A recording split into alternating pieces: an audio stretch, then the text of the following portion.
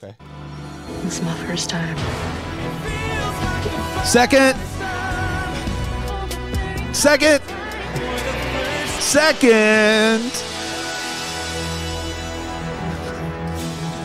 First time. Second time. Welcome to Babylon 5 for the umpteenth time.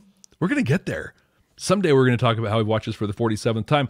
Welcome to everyone here. If you've not joined us for Stargate SG-1 for the first time, you're about to see our exciting new format that we use for that show. Think you're really going to dig it here. We're about to watch the pilot episode of Babylon 5, The Gathering, for what will be for us the second time. Brent and I are going to be guests on the Science Fiction Remnant Podcast, talking about The Gathering. And I have a favor I want to ask everybody. And this is true. Something Jeff and I have said time and time again. Babylon 5, the fan community of Babylon 5 is hands down the coolest, best community we've ever been a part of. And I've been part of a lot of fan communities. This has hands down been the best. And let's be the best to this other podcast. Like, let's be those people. So go over there, check them out. If you like what they do, subscribe. Well, with that, here's what it is. We go. As the TNT version, as you can see. This is the first time we've watched an episode of Babylon 5 together, Jeff. It is. Wow. All right, that's kind of fun. This is great. I was there at the dawn of the third age of mankind. First voice you hear. How awesome is that? Your message to central computer. You can tell they're trying to just make it feel big and epic with the music and the big sweeping. When you're in. Approach vector 557. You know what it kind of feels to me like right now? It feels like the entrance, like the entrance to like a Disney ride. Totally. Like all the setup. Like that's what it feels like to me right now. Look at that ponytail. That guy's going to start working with Byron pretty soon. Okay, we do this quiet by the night. To this day, no one knows what happened to it. Yeah, but when you find out, it's going to be awesome. Right? Hey, you know, I think that Babylon 4 thing is going to be a big thing. Seems like a mystery. Might be a thing. Yeah. That's so much makake. It looks nothing like her. Well, and notice the head bone comes like way out this way. It doesn't look like bone. It just looks like a head. A dress, a headdress sort of thing.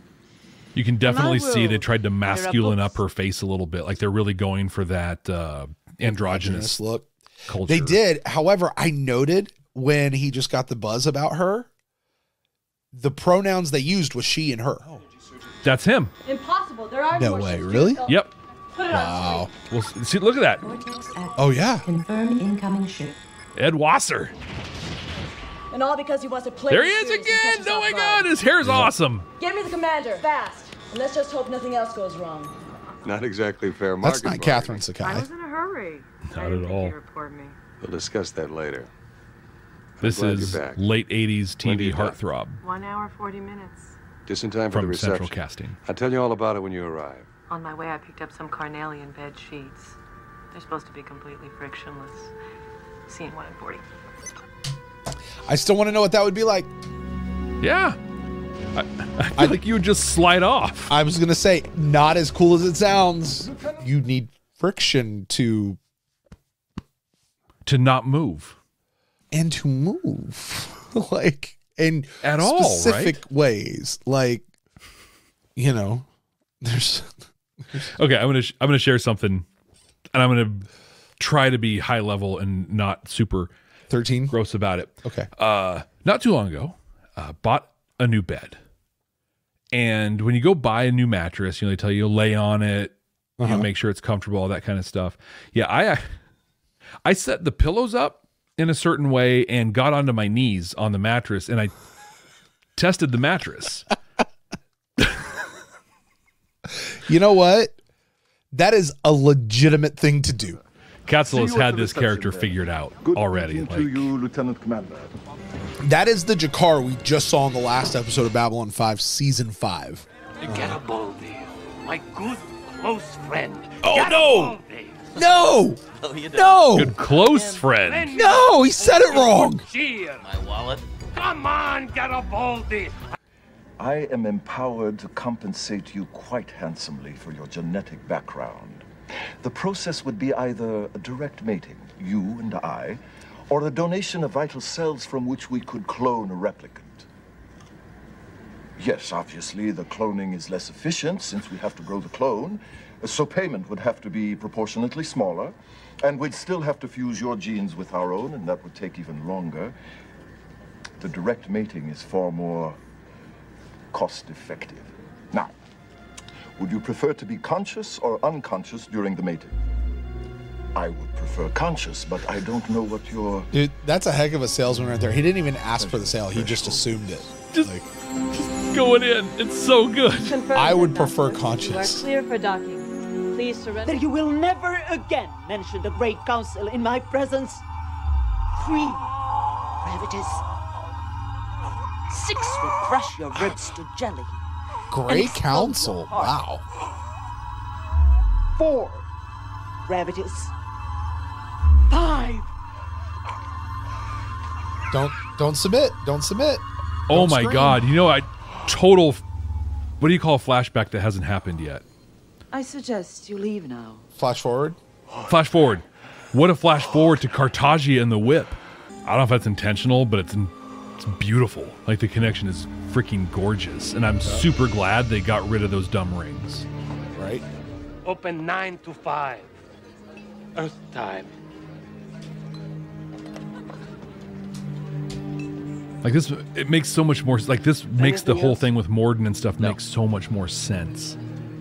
It also makes it so much more tragic because you're like, he's there. He sees how foolish it is. Mm-hmm. And to do what he does to go back and preserve it and get it back, like... Pretty shock. It's heartbreaking. Yeah. I've been taking stims to stay alert. Oh, that's not a good thing for doctors on Babylon 5.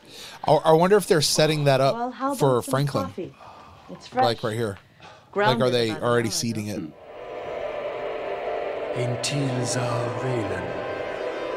How cool is that? Tilza Valen. You abstained. I did not have all the facts. I still lack some of the... What you lack is a conscience. That is an interesting thing, considering what we know about Delenn and how she was the one who emotionally reacted to kick off the Earth Centauri or Earth Minbari War. Multiple times she acted, and then when Sheridan died, she responded emotionally. Jakar offered me an exchange. What's My Garibaldi drinking on the cooperation screen? In return for It's not water. We never had a chance. The sky was full of stars. And every Sky full of star was stars. a ship, He said the thing. one of ours.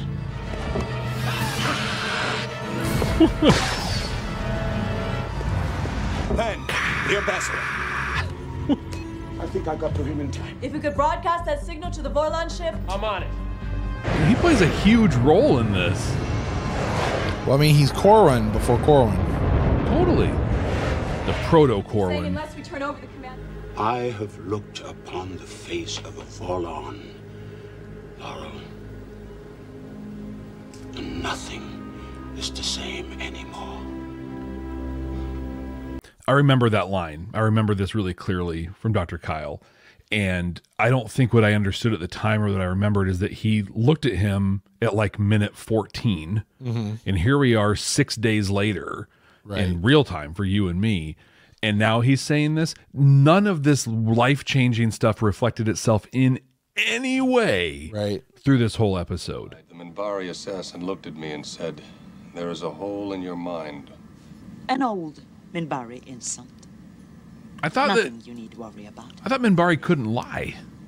I'm just going to wrap up with one little thing. I liked a lot of parts of this episode.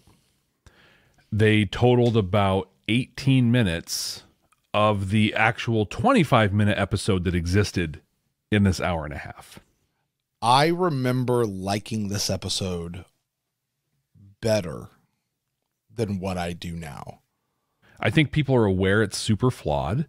Yeah. It was done with a shoestring budget. Yeah. And I think that we enjoyed it that first time around more because we didn't know anything. Yeah, maybe. We know everything now. was new. Mm-hmm. And so it's just like look at that, look at that, look at that, look at that. And like there's some things that they dropped and didn't become things. There's things that they put in place that they changed, you know, a little bit. But to me, the parts of the episode that persisted were amazing. Londo and Jakar. Londo and Jakar existed here. Peter Jurasek, Andreas Katsulas had their characters figured. They knew who they were. Yeah. Garibaldi, right? Jerry Doyle. You take those characters, you pick them up from here, you plop them right into a tragedy of telepaths. They fit. Perfect. Yeah. Awesome. Yeah. Okay, I did enjoy Jakar and Londo and Garibaldi, those three specifically. But hey, I have something that'll brighten you up as we go out. Remember I dusted some stuff off from season 1? Uh-oh. This is my first time. Second time. Bye, everybody. Thanks for watching.